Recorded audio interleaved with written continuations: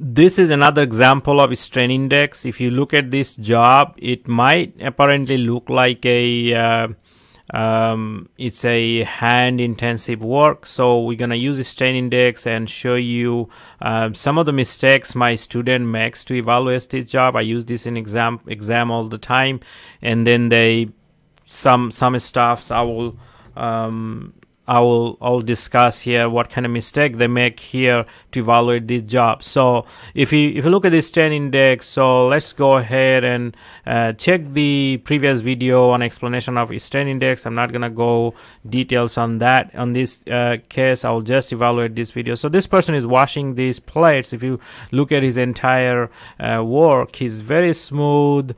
This is his, I would say, his natural pace. I worked as a dishwasher before.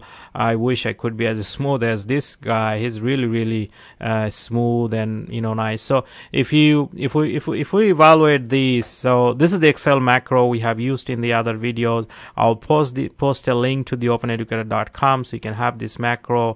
Now if we look at his effort, I wouldn't say he's barely noticeable on a Borg scale. On this kind of work, his heart rate will be a little bit elevated, so it's definitely not hard for him. He's working very smooth. You can go back to the video and check that. Exertion, on the other hand, I would say 100% of the time he's putting the exertion. If you just to look at his right hand, he's always putting some effort using his right hand. So it's a very high level of percentage of time he's doing something all the time. So I would say his exhaustion would be over 80%. Effort, this one is sometimes tricky to count. If you look at his cycle effort, so let's look at starting from the grabbing the tray. So he grabs the tray, one effort, let me go back because it's so let's just see. So here is he grabs the effort, one effort, grab the plate, one effort, putting them on another, 1 2 3. So basically every single second he's putting some kind of effort. He's not really pausing or anything. So his effort is over 20 per minute. And then I would say his posture is perfect. I wouldn't say any. Now this is one of the mistake my students do all the time. Is this a relaxed job? A lot of people think it's very fast, rushed. I think he's just normal. You can go back to the video and check. He's just moving at normal speed. Another mistake that students do, dishwashing job is for 8 hours. However, I did work as a dishwasher before.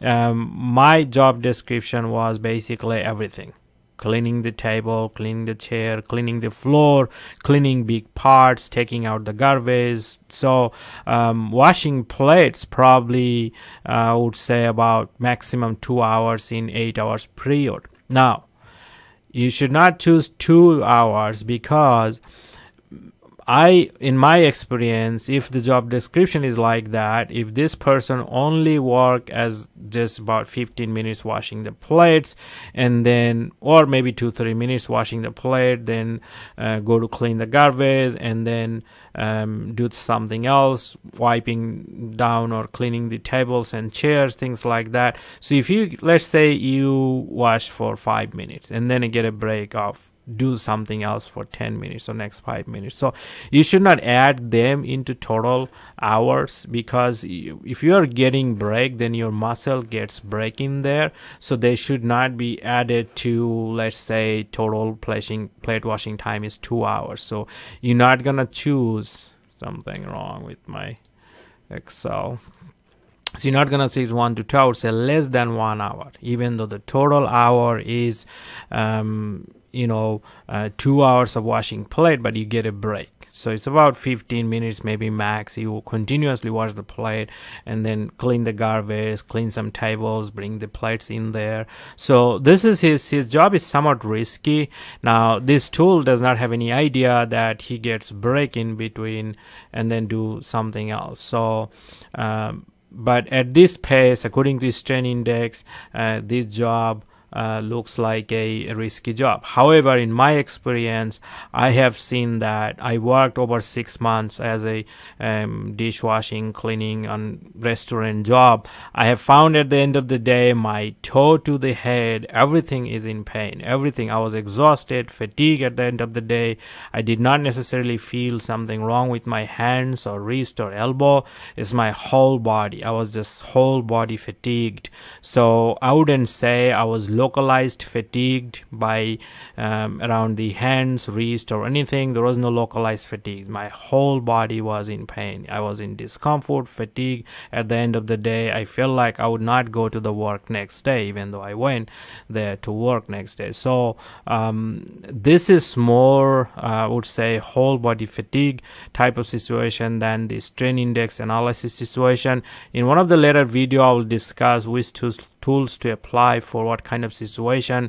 In this case, I just wanted to discuss about a couple of mistakes my students do, especially counting the efforts, counting the duration, counting the especially the speed of the work, and also duration of the work, which is a common mistake. Also in the NIOSH lifting equation, there is this duration also. If you get a break, then you really don't kind of add 30 minutes in the morning, 30 minutes in the lunch time, and then 1 hour in the afternoon. That adds up to 2 hours. This is not how you should do in ergonomics, so maximum you can say is 1 hour. If you get 30 minutes work, 30 minutes break, 30 minutes work, 30 minutes break, then the continuous duration is basically 30 minutes. It's not the total that you add to get something. Now, according to strain index, the job is risky, 6.8.